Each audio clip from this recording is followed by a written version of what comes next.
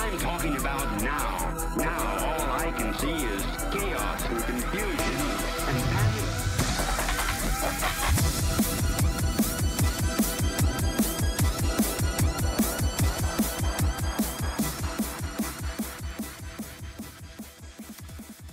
So yeah, hi everybody. My name is Joona Hoikkala, and I'm a member of the Certbot development team. I'm going to talk to you about making TLS adaptation trivial or easy for everybody. So our mission is fully encrypted web. We are quite not there yet, but the adaptation rates are faster than ever currently. This shows the Firefox telemetry from the last year. It doesn't look too dramatic because it's on this scale. I don't know what happened in September, by the way, but the second downslope is happened exactly at 24th of December. Everybody was plugging their IoT devices in, most likely, the Christmas presents. So yeah, that unimpressive graph, you call that progress? Yeah, it's actually 25% growth from 40% to almost 50 in a year. This is how Let's Encrypt statistics have been developing since it was released to public beta in December 2015. This screenshot was taken January 5th, but I checked actually this morning or yesterday evening, can't remember. And there was, after this, there was 400,000 more FQDNs secured by a Let's Encrypt certificate since January 5th. So we are above the threshold at last. So the browser vendors who are very keen to get the web encrypted as well are able to push people forward. They are doing this, for example, Chrome, Google has been taking the approach that they are marking the non-secure pages as non-secure. If they currently, the Chrome 56 was released a week ago, I think. If a page contains a password input field or credit card inputs and is HTTP, so unencrypted, Chrome will tell the user that it's not secure. And it's actually quite big indicator. Looks like this. This is, by the way, taken from the European subsidiary of DLXstream. Not like you are going to handle any credit card information after that point in the workflow. So, about the TLS, the cast. We have a CA, which is a mutually trusted third party. We have the host, being your server, most likely. And we have the client, which is, in the case of web, it's the browser. So the host generates a certificate, get it signed by a CA.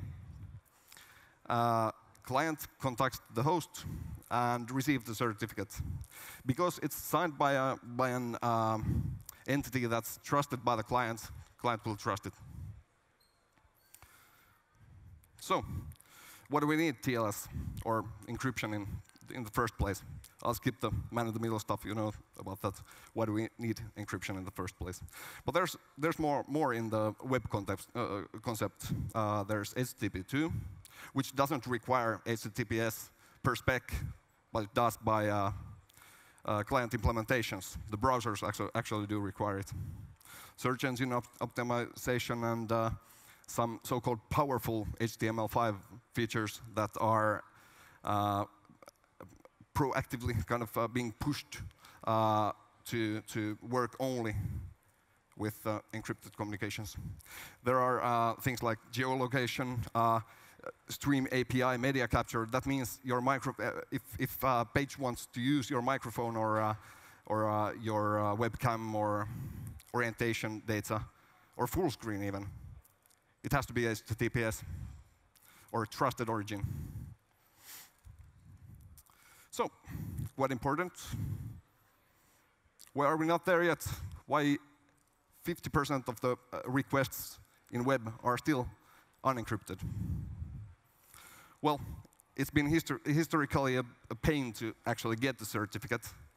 You have to hop through a lot of hoops to obtain a certificate. It used to be pretty costly to get one, or 100. The process used to be manual. That's always labor. So it made for example, development environment deployments, staging deployments pretty cumbersome or time-taking. So people just skip the unnecessary part. Because it's manual process, the management overhead it causes it's a real thing. You have to keep track of certificates on your servers, so to know when to renew them, even though the money-hungry CAs are oftentimes spamming you to do that beforehand. There's also the configuration. It's not exactly hard, but more on that. This configuration, for example, is what Certbot installs or includes in your Apache configuration. It's something that I don't know, but remember by heart. If I set up a new server, I definitely won't be like typing this in. And yeah, is it hard? Well, not exactly, because we have a small and controlled client pool, like the web, the browsers, like 1,001 browsers, having 1,001 versions of them that you have to support. It's a pain. So, why is it hard? You can search for configuration examples, tutorials, whatever, Apache to HTTPS configuration, how to. And you'll end up with a tutorial or a Stack Overflow article from 2010.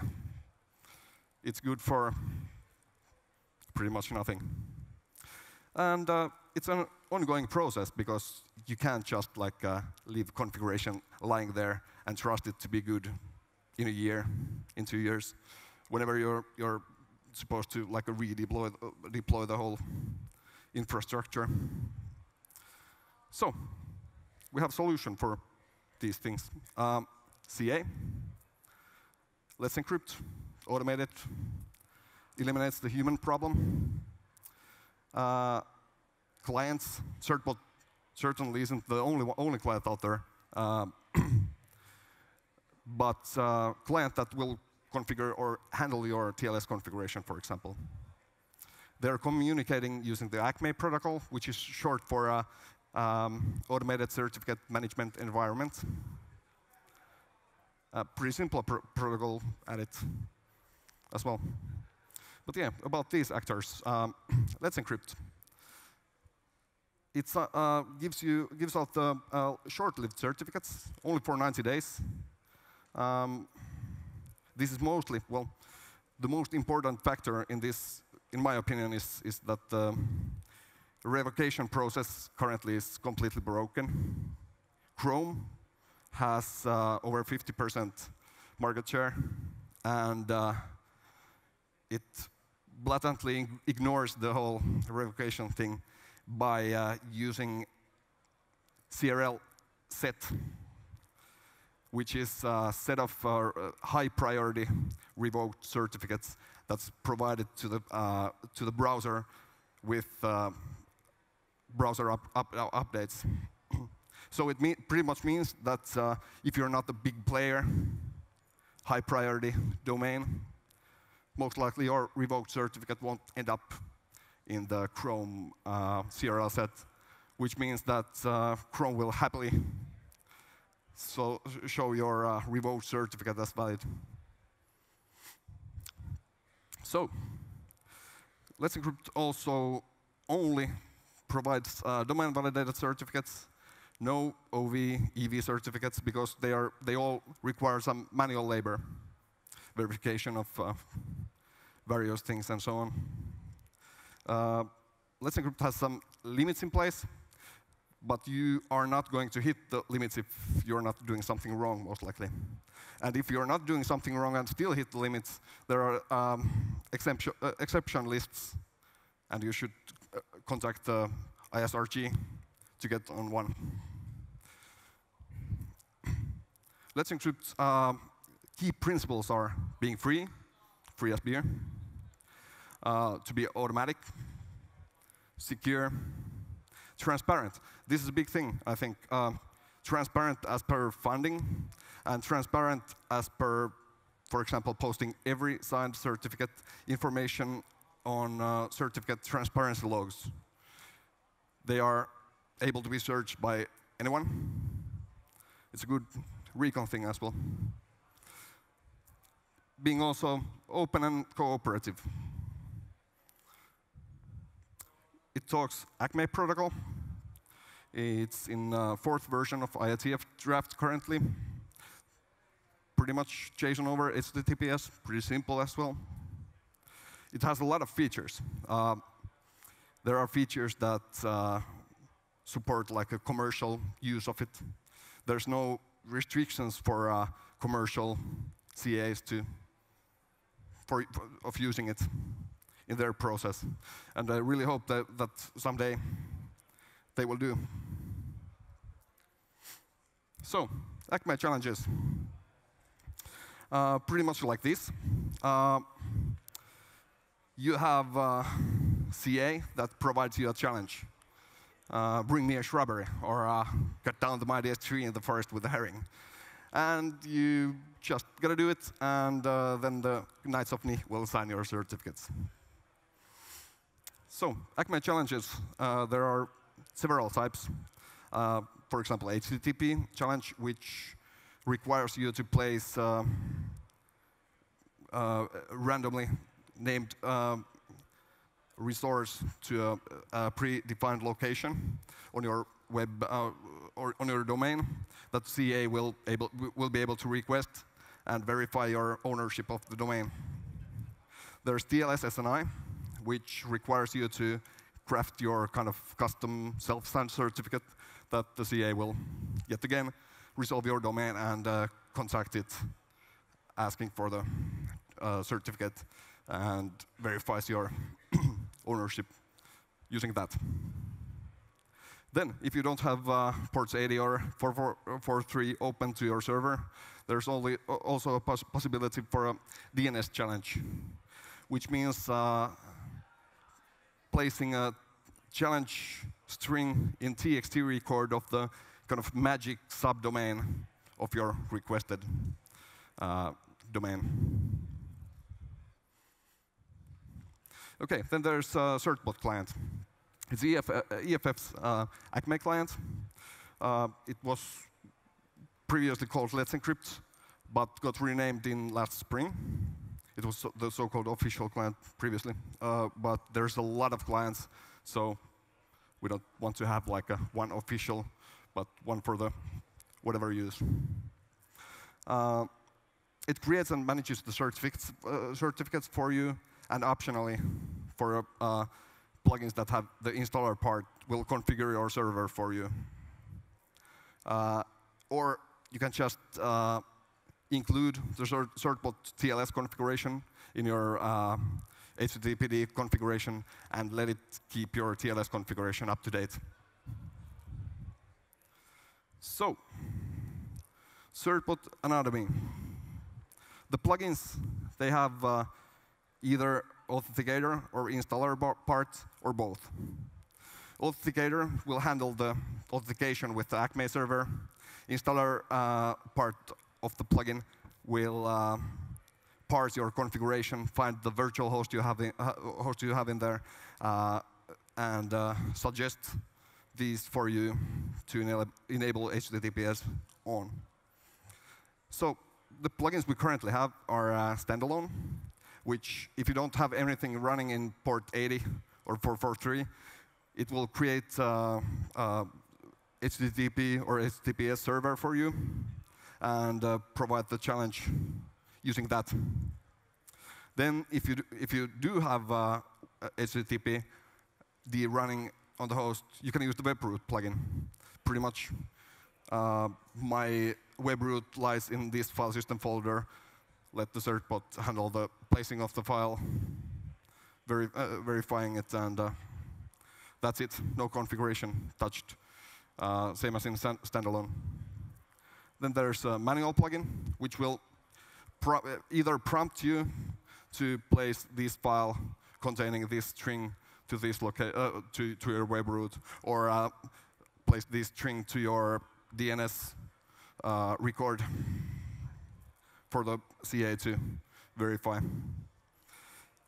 Manual plugin also has, since like a few weeks ago, has scriptable parts that you can just automate. I'll show you that a bit later. Then there's Apache and Nginx plugins, which will parse your configuration, suggest the virtual host you have in your configuration to you, and request a certificate and configure your server for you. OK, demos.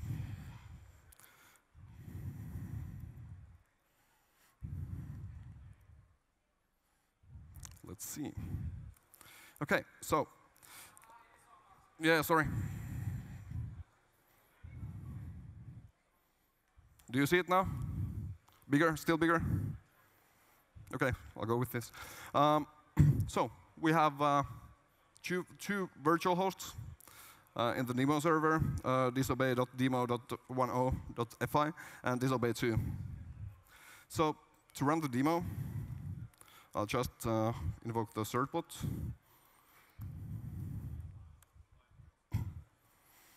So it finds the two virtual hosts I have configured in my Nginx and suggests me to enable HTTPS on them.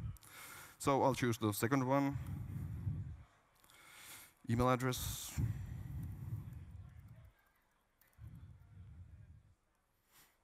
And accept the terms of service. Of course, I can skip all of these by providing them on command line.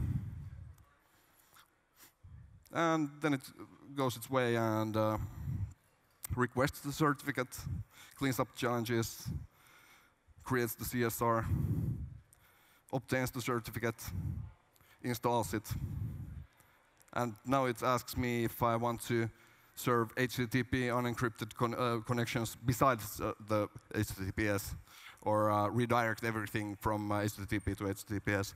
So, of course, I'll select 2, redirect everything, and we should be happy campers now. Let's see. 2. Let's, yeah. Secure. So, oops, we are fine here. The certificate, I don't know if you can see it back there, but it should be. It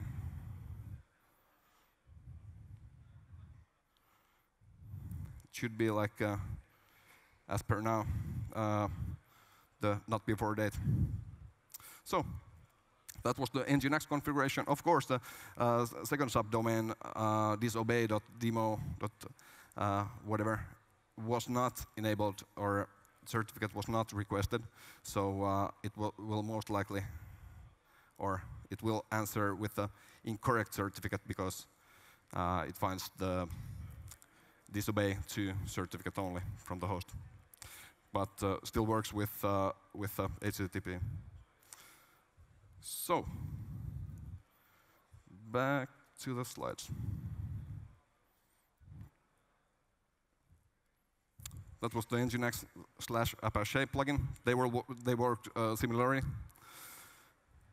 So I'm all secure now, right? Chrome just told me that I'm secure. Well, yeah. There's a lot of you can do. There's a lot of you can do as per certificate, requesting the certificate. There's a lot of you can do with HTTPS configuration.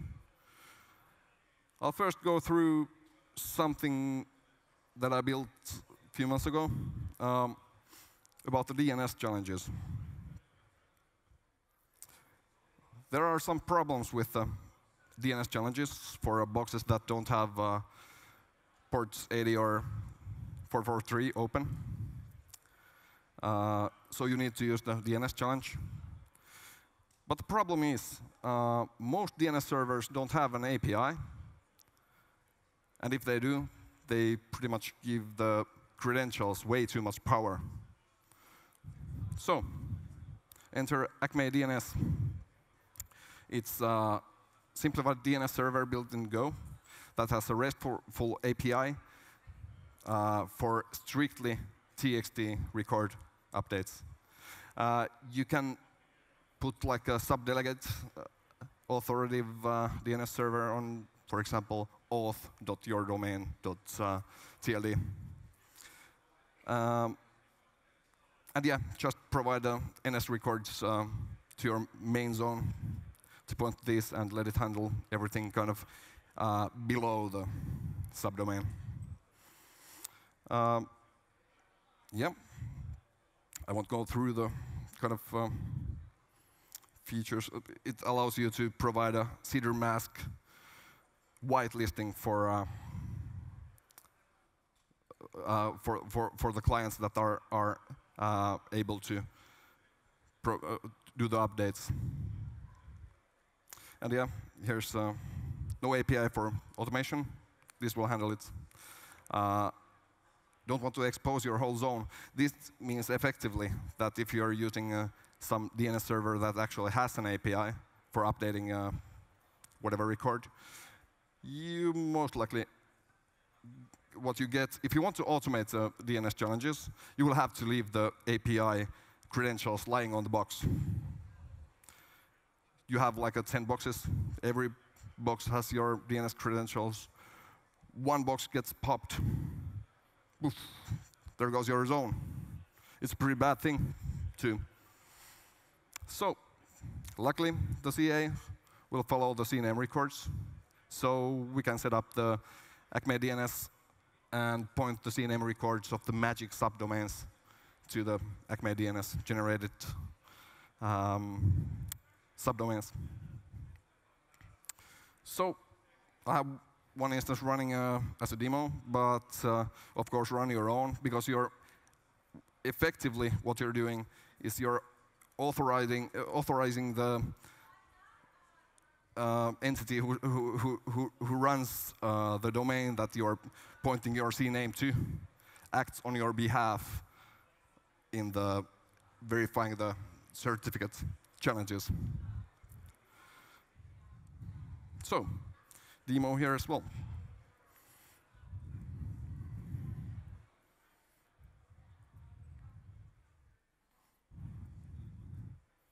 Whoop. Okay. So,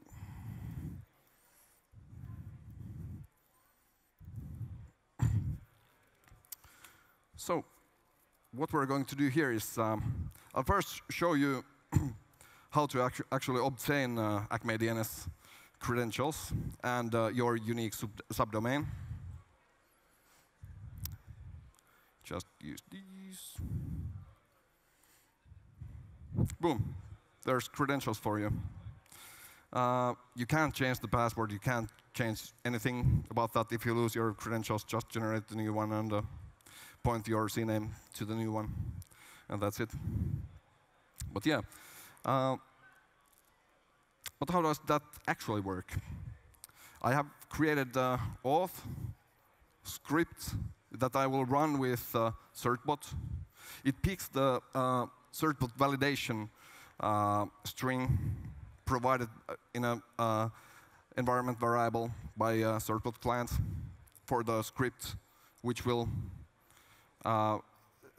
post it to the Acme DNS API. Let me show you the script first. So yeah, what the script does, it's just loads the environment variables from file. I stored the variables there, of course, because I had to point the CNAME of the demo domain that I'm going to request the certificate for. But the kind of, yeah, it's just a shell file that has the environment variables. You can see the format there.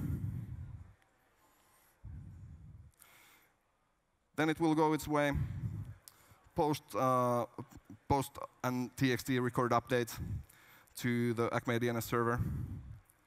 And it works like, OK. It works like, let me show you. There, yeah. Copy pasting because I want to eliminate the human error here. OK, so that's it. Now, when I check the magic subdomain of my domain that I'm going to request the certificate for, check the TXT record, I should see a CNAME pointing to the Acme DNS subdomain that contains the string I just posted there, validation token received by received from the CA.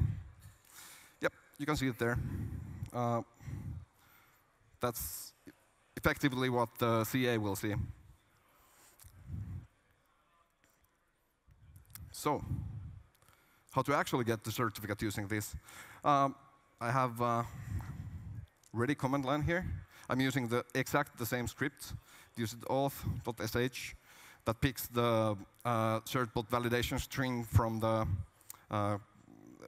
environment variables provided by a Certbot. What I should, yeah. There we go.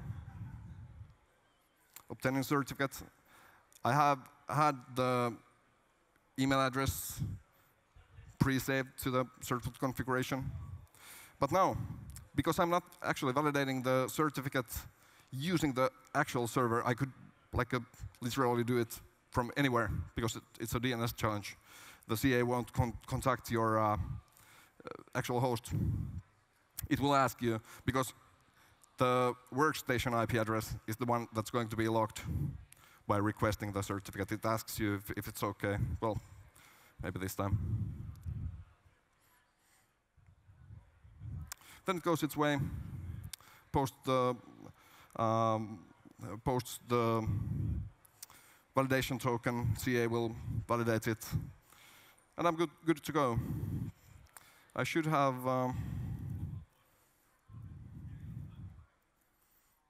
let's see if I just activate the configuration here.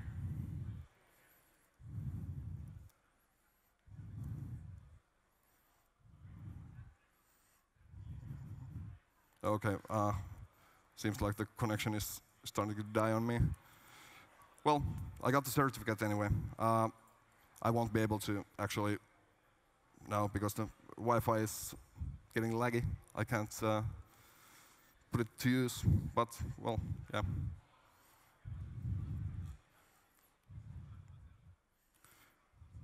So, where to go from here?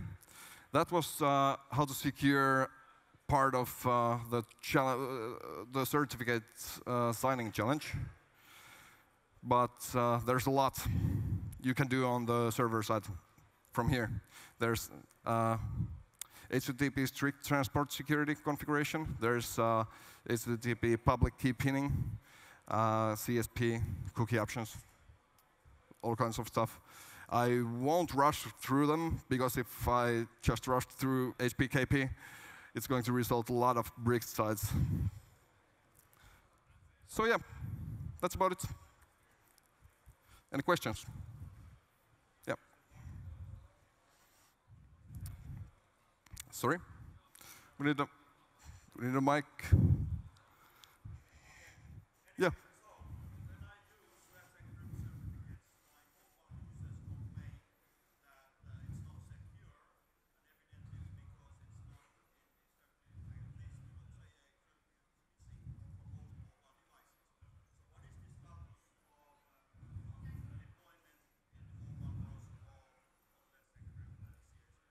So what's the situation of deploying the ISRG route to mobile devices, or was that the question?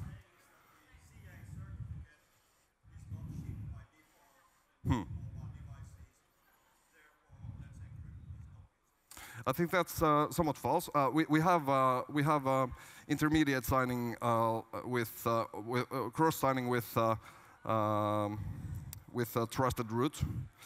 That most likely is that the whatever host is talking with a mobile client is not actually providing the full chain. It sounds like a configuration error. I haven't myself seen problems with the mobile devices, or is there a yeah, I haven't. Okay. We have to okay. Yeah. Okay, cool. You could contact me later, and we can try to see what's the problem, because what we want to fully encrypted web. We have to solve these problems.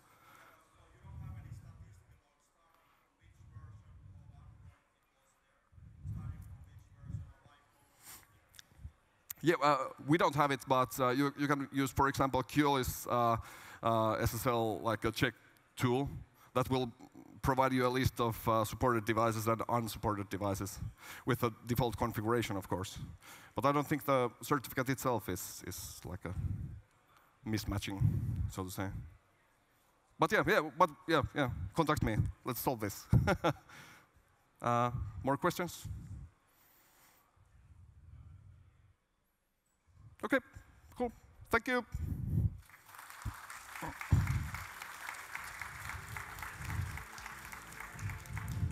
One more thing, by the way.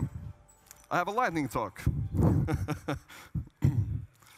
It's more on the light side. Certificate authority mishaps from the last year.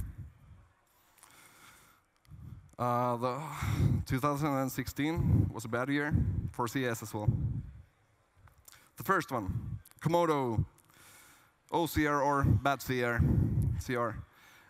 What they had in place was verification for domains, EU, BE, AT, so on. The routes did not provide whois data in text form. And what Komodo does is it picks the email addresses from there that they sent the verification mail to. So they had the information in a picture form to fight the spam bots. Well, OCR.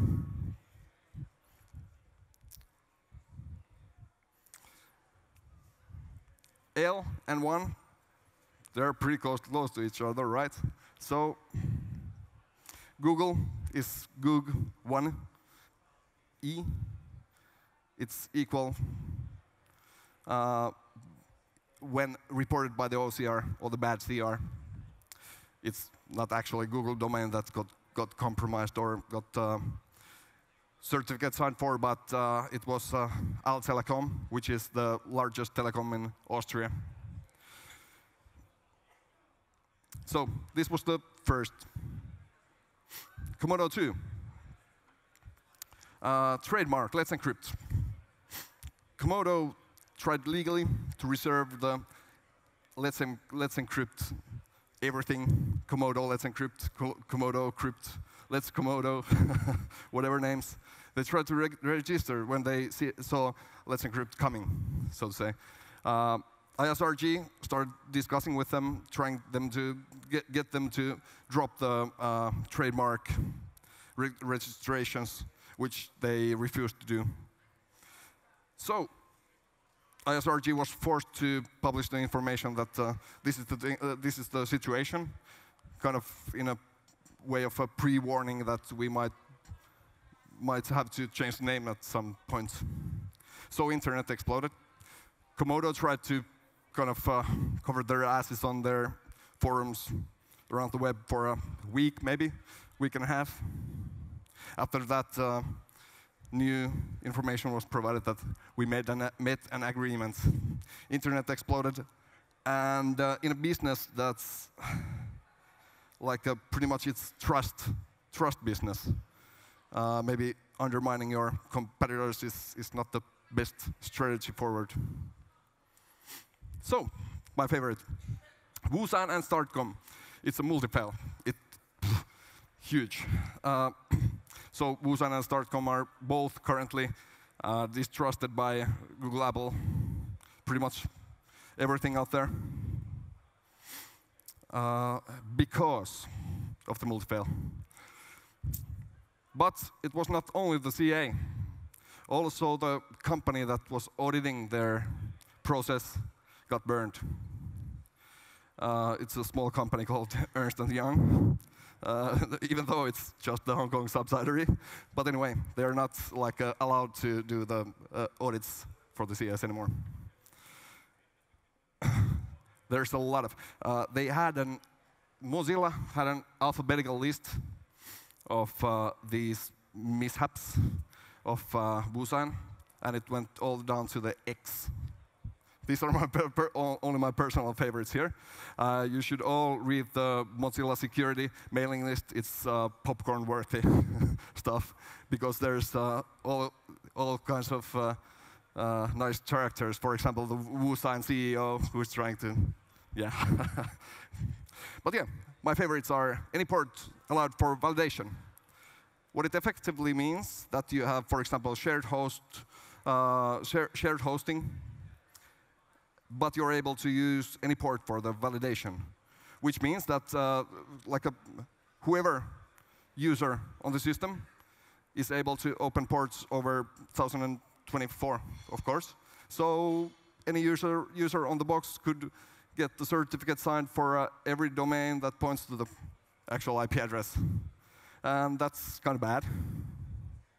Also, they did have backdated SHA-1 certificates that were used because some of their clients that had a bit of money needed them. SHA-1 certificates were not supposed to be signed anymore after 1st of January 2016. So they backdated it. It's a solution, right? Yeah. Also, additional domain validation, which was actually the case that brought these whole issues to the limelight. What it meant was that if you requested an SAN certificate, which is effectively certificate using an extension called subject alternative name, which allows you to have multiple domains per one certificate, it would validate only the first one if they belong to the same domain. So I can't remember the guy's name. I should have put it here. But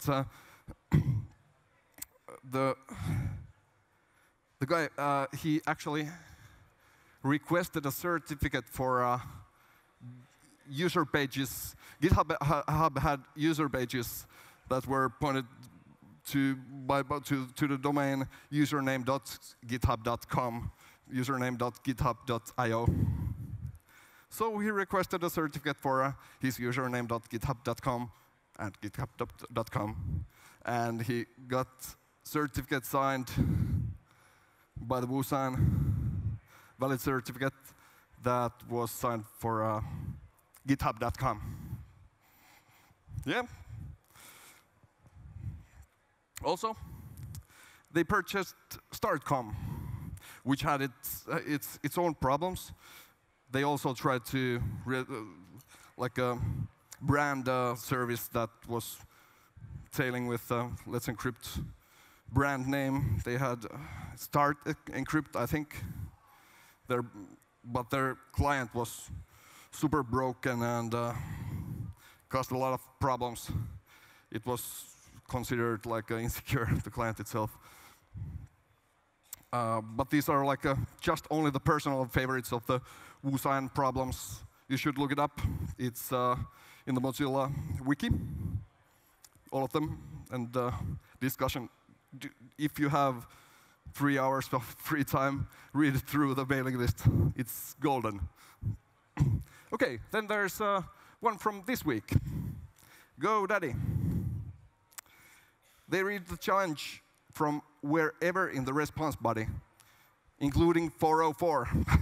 Not found. So just go out and find a domain that has a web server configured to report the actual requested URI in the 404 message, and you can get a certificate signed for it. Not anymore, though. GoDaddy, they revoked like 9,000 certificates because this had been there quite a long time. But yeah, remember what I talked about the revocation system today. Most of them maybe still work. So yeah, thank you.